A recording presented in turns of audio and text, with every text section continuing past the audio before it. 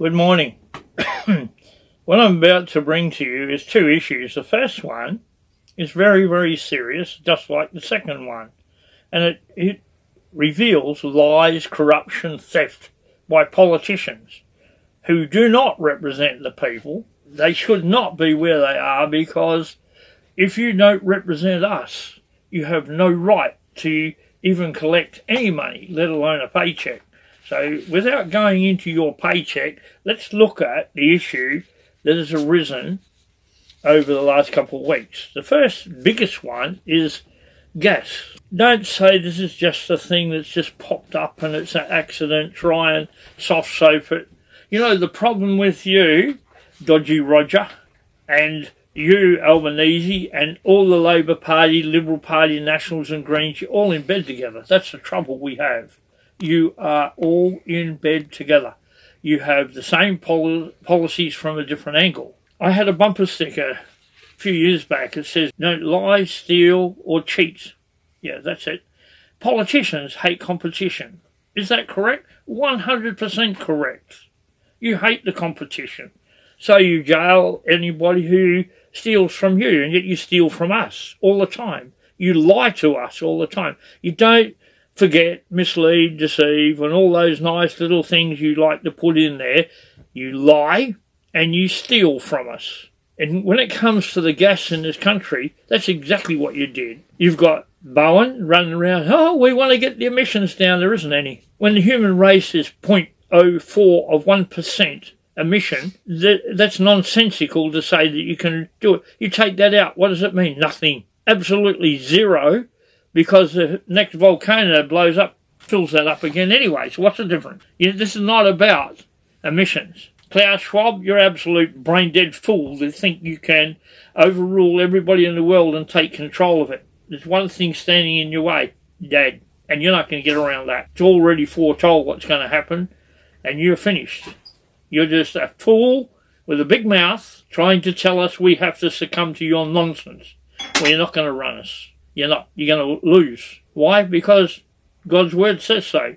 But let's get back to this gas that you thieves have given away. It belongs to who? We the people. Read the Constitution. It says, whereas the people of New South Wales, Queensland, Victoria, Tasmania, South Australia and Western Australia joined together in one indissoluble federation of the Commonwealth of Australia. It can't be dissolved. So Queen Victoria put the Constitution in place with a letters patent so it can't be touched. Don't like that? Tough. People have come and said, oh, the Constitution wasn't proclaimed, she didn't sign it. She didn't have to. You people are not understanding the preamble, especially Clause 9. Whereas the people, we joined together. When did we do it? When we had a referendum and said, we want the Federation. How did it get there?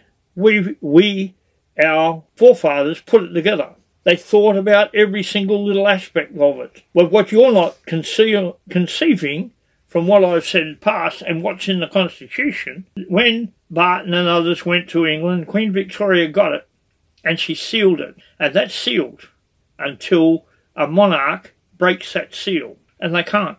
There's a very, very strong reason why they can't. The monarch has to represent every single one throughout the British Empire. You can't do that. We, the people who were part of the British Empire, decided we would make a covenant with the reigning monarch to establish the Federation of the Commonwealth of Australia. You get that bit? We put together a constitution, and I say we because it's our forefathers, and I agree with what they did, because it was a brilliant piece of legislation and document. When it went to England, so did Queen Victoria.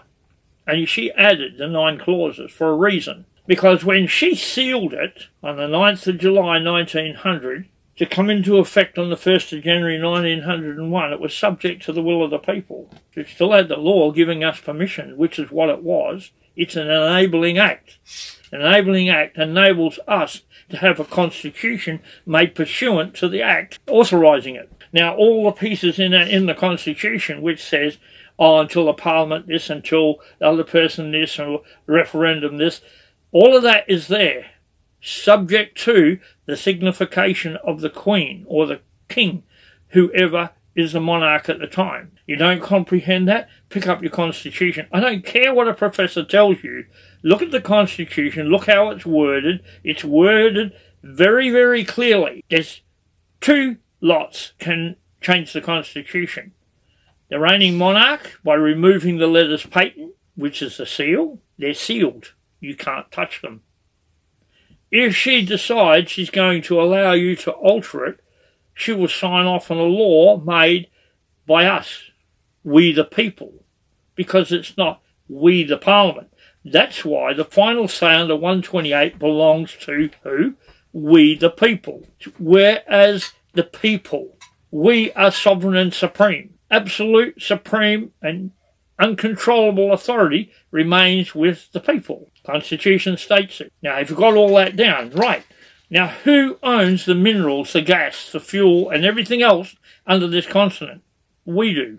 Who has first preference to everything under this country, or on this country? The people. You can add all the Aboriginals and this.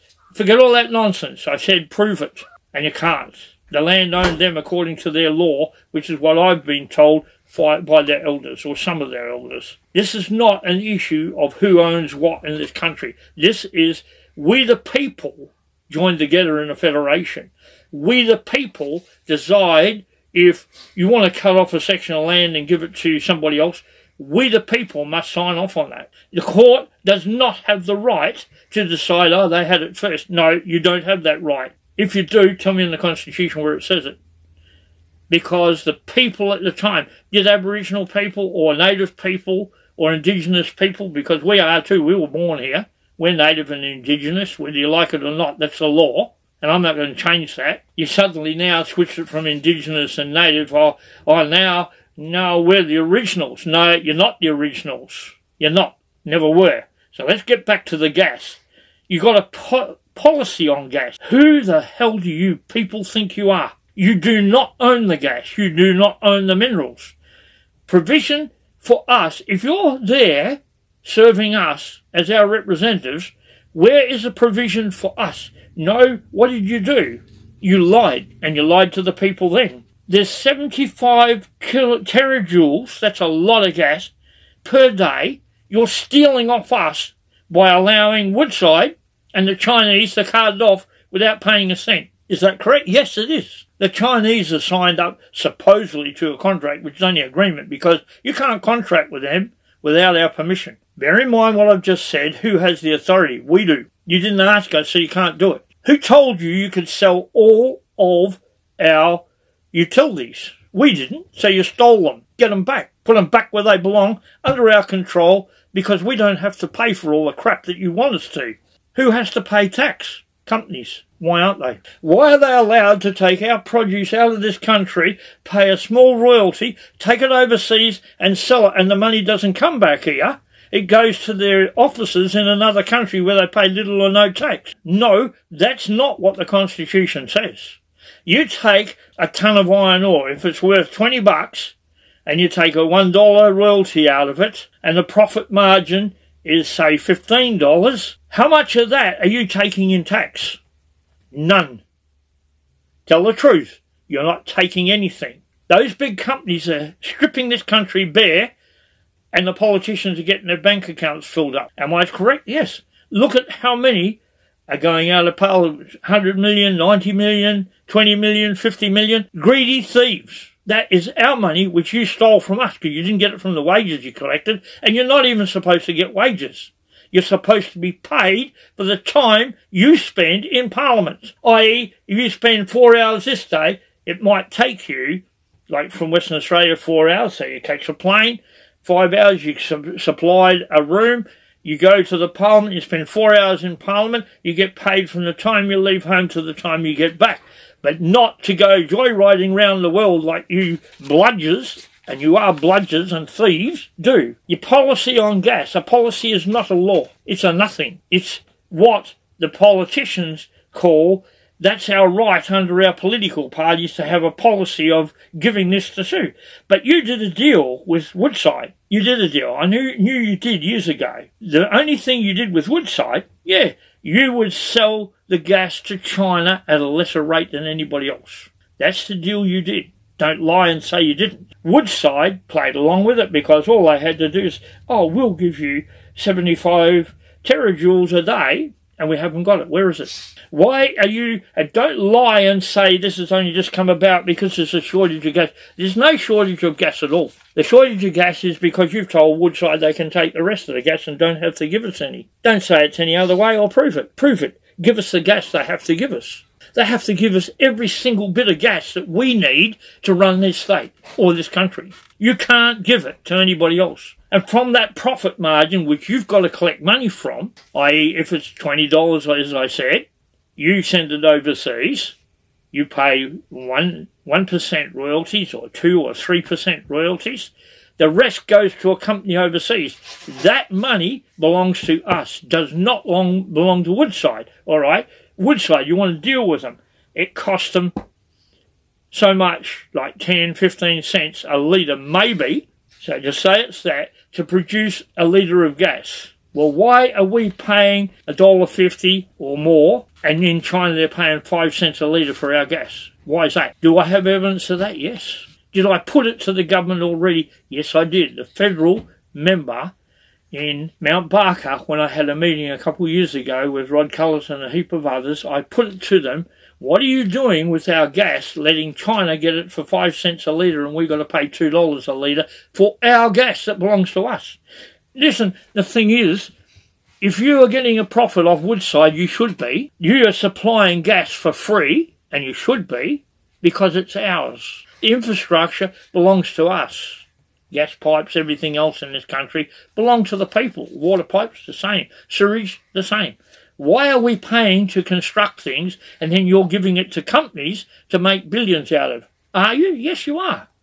Look at Social Security. You sold Social Security to a Texas company. How does that one work? Where is the money in it from them? Where does that come? Don't tell me you pay them a nice little sum every week to administer Social Security. Why is that not run by the public service? Because that money belongs to every person in this country. Every man and woman that becomes of age, 65, you don't have the right to change it. It's 65 for a man, 60 for a woman if they're working. But if they haven't worked, the man and woman are entitled, when a man comes of age, to a pension, full pension for both adults. And that isn't what you're giving them. You're giving them peanuts. It should be between $780 and $900 a week. That is the basic wage. That's what you're paying for. Did we pay for it? Yes. You've taxed us since January the 1st, 1946. 7.5% tax to pay for a pension. Where's ours? Where's ours? You've stolen our gas, you've stolen our minerals, you've stolen all our public utilities. So where's the money that we paid? You're giving it to an American company to administer something you are forced to do by our Constitution, is supply a pension. It isn't a charity. You are forced to do it, both as a pension and an invalid pension. The welfare part, that is a charity. I have no problem with that. But you have to put that to the people, to how much. Some people on welfare are getting more. You've got NDIS, gives all these people that are injured huge amounts of money to use to be carted around. No, you can't do that. You need our permission. Why? Because it's our money. If it's not granted by the Constitution, you can't give it to them. You can't just charge us more tax, reap millions of dollars. I've heard and I've seen documents that show some of these people get between $92 and $100 an hour to pick up someone and take them down and then take them back from shopping again with all their stuff. How is that lawful? How is that lawful? A taxi driver doesn't get that. I don't get it. People working on the road, cops don't get it. They don't get that money. Well, why should they? Why should they get it? Oh, they're injured. Yeah, you've got invalid pension. Your invalid pension. Provide a free bus service, paid for out of consolidated revenue, which you get plenty of money from. You lie and cheat, and now look at that. The Federal Treasurer is saying, oh, the CDP's going downhill. You are a liar. The tax on fuel alone is trillions, not billions. Why are you lying to the people? Why are you lying? Now, getting back to the gas. Tell Woodside, go and get lost. Give us our gas for our stoves. And if you want to reduce emissions, put the gas back down where it belongs. About 10 cents a litre to pull it out of the ground. That's all it would cost Woodside or anybody else. 10 cents a litre or less. Why are we paying so much? Why does it have to go and be parity price with some other country? You can't do that unless our Constitution says so, and it doesn't. Why is fuel parity price with someone else? Because you are pouring billions of dollars into Singapore, into all the big oil companies, and taking our oil out of this country, ours. It belongs to the people, not you flea bags. Why are you sending our fuel over, closing, allowing them to close the refineries here? Why are you allowing them to do it? Why are you allowing them to? Yeah, and you are allowing them to. It's not your choice. That is our fuel, our oil, our foundries built on our land. So have they paid rent for that? No. What are they doing? They can't own that land. Otherwise, show me in the Constitution where foreign companies can own land in this country. Lease it? Yes. Rent it? Yes. Can they own it? No, they can't. How can another country own land here? Look at how much China owns according to you. It doesn't own one little bit. And this is not attacking the Chinese people. They're going out to get what they can. And you are our barrier to stop them getting this country. Instead, look at that, you're selling it to them. When you did the deal with Woodside in relation to gas, you give all that extra to China. Why? Right next door to them in Russia is gas, oil, and right across the northern part of Europe, there's plenty of oil and gas. Why aren't they getting it from there? Because they get it free from you. Because you nice little people would have gone up to the Chinese so the Chinese can walk here and take this country. You think that's going to happen? Don't fool yourself. The resilience of the Australian people will not let you do that. We will stop you.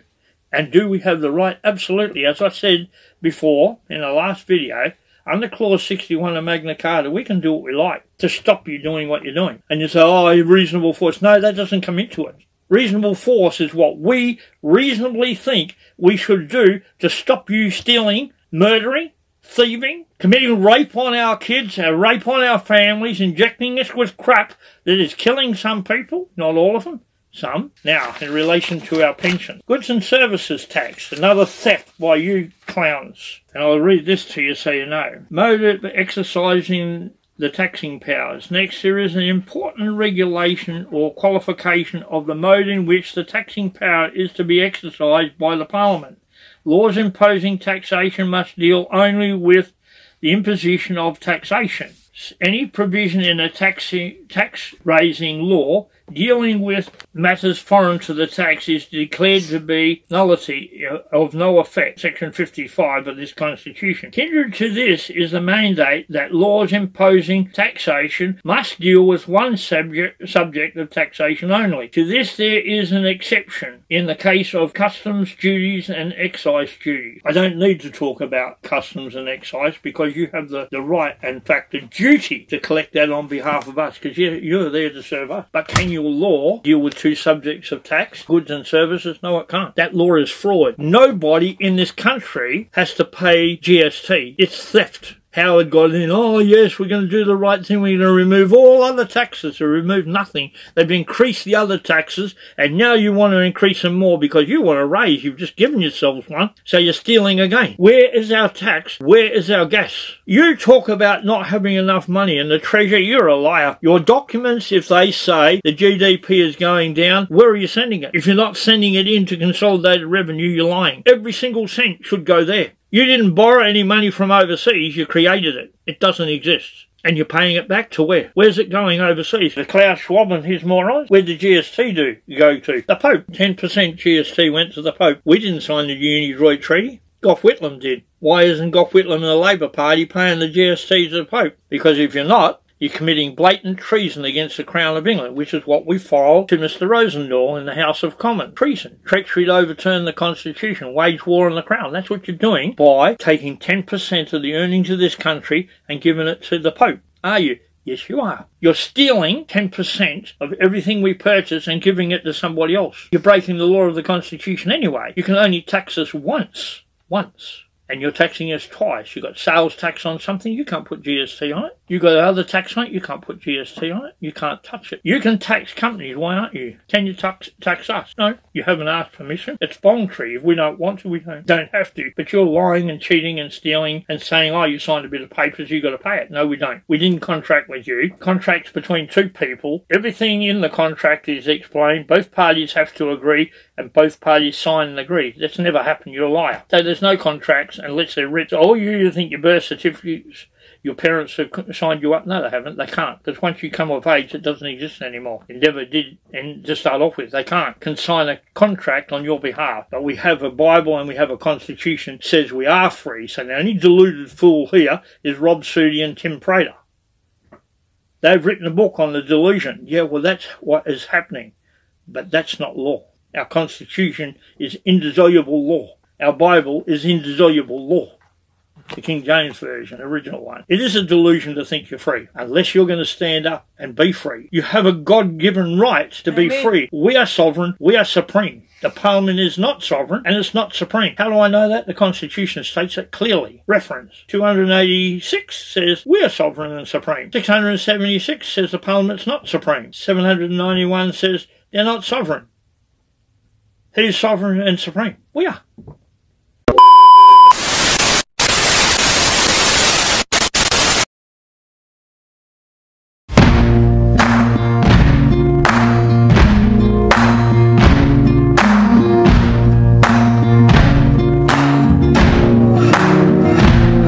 Can run on for a long time, run on for a long time, run on for a long time. Sooner or later gotta cut you down, sooner or later gotta cut you down.